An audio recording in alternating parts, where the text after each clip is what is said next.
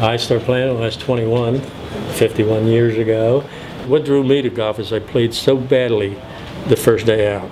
The first 6 or 7 swings I made with a crowd behind me waiting to play, I missed the ball. And the next day I went into Wilmington and bought a set of clubs. I get an ego, you know, and I said, I love this.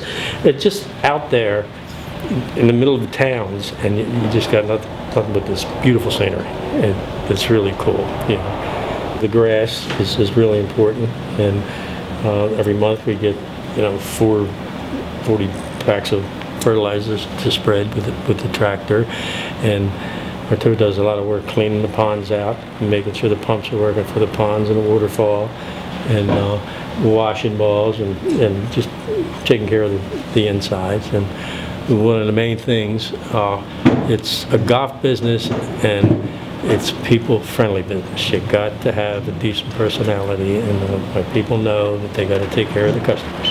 And when my son was 13, I taught him how to play, and 3 years later we had twin boys, Kevin and Christopher, and I taught them how to play, and we used to play together, which was a fantastic thing.